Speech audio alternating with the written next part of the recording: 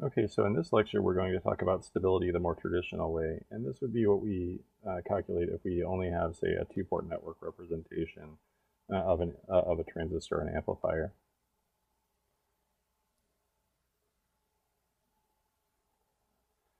So in our two-port network representation, we might have an S-parameter matrix, and we can represent the reflection coefficient looking towards the source as gamma S, looking towards the input as gamma N, looking towards the output as gamma out, and looking towards the load as gamma L. Now, traditionally for stability, we want our gamma S and gamma L to be less than 1. We can define gamma N as S11 plus S12 times S21 divided by 1 minus S22 times gamma L, and we want the magnitude of this to be less than 1.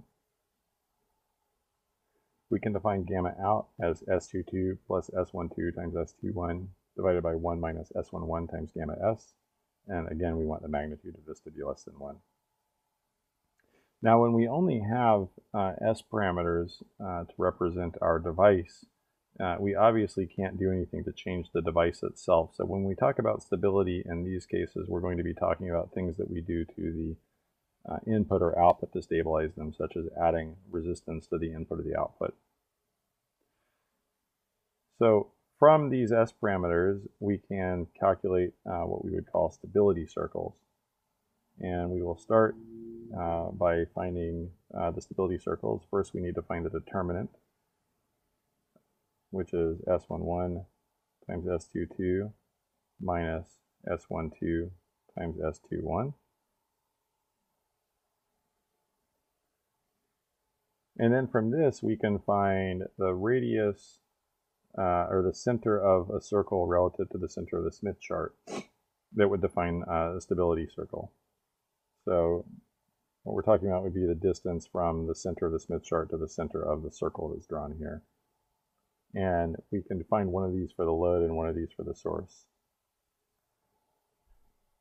So here we found the distance from the center of the Smith chart to the center of the stability circle.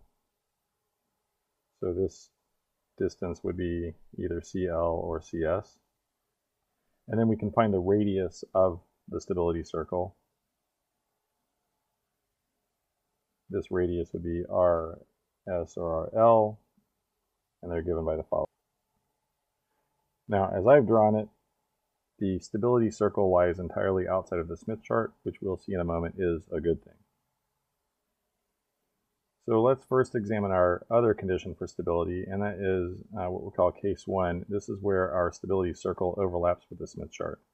In other words, the combination of the radius from the center of the Smith chart and the radius of the circle causes the stability circle to overlap somewhat with the Smith chart.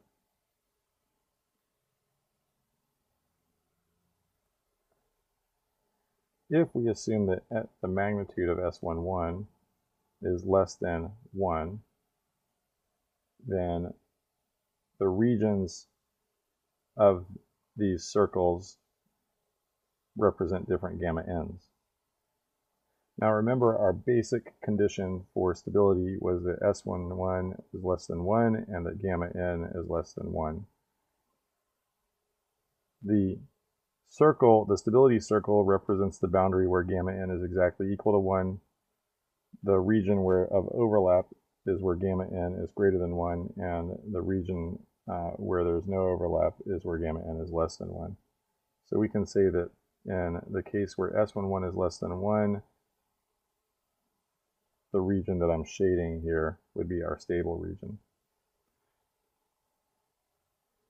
If, on the other hand, the magnitude of S11 is greater than 1, we have kind of the opposite scenario where the region of overlap is the region of stability. We can do a similar thing at the load. This was done at the source. We can do a similar thing at the load. In the cases we've just drawn, the shaded region on the left would be the stable region, and on the right, the shaded region here would be the stable region. Those are the cases if the stability circle overlaps with the Smith chart. But as I mentioned in the first page of the notes, if the circles are completely outside of the Smith chart, then the circuit is unconditionally.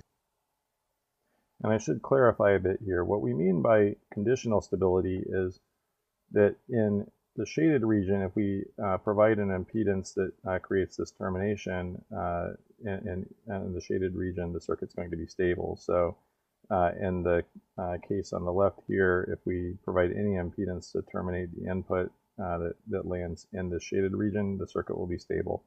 In the case on the right, we would have to terminate in the shaded region. And of course, you can see that there's a lot smaller region to terminate. All right, so let's look at our unconditional stability case.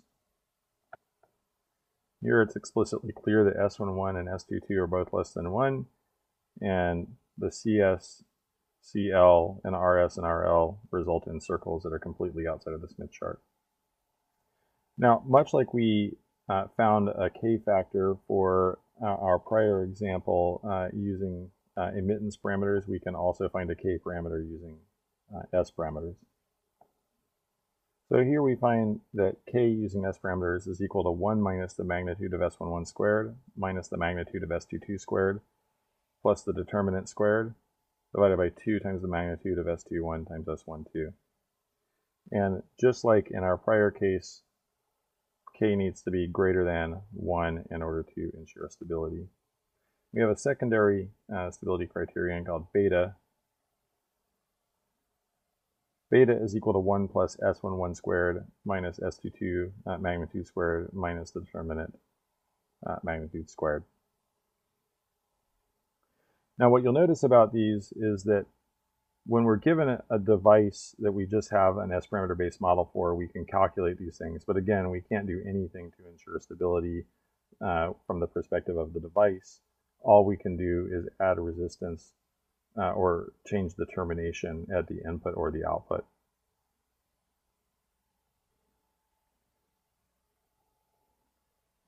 Now, one thing that we should note so far is that we've looked so far at just linear amplifiers, and primarily Class A, Class B, and our hybrid between the two, Class A and B. And what we'll notice about linear amplifiers is they give us relatively low efficiency, and they have challenges, or can have challenges with stability. And so what we're going to start looking at in the next several lectures is to start using switching amplifiers and pulse shaping to try and improve the efficiency of the amplifier. And we'll learn that these techniques have some drawbacks too. And really, one of the keys about RF and analog design is understanding what our trade-offs are in our circuits, because all real circuits have trade-offs. We generally can't have everything that we're looking for with one circuit.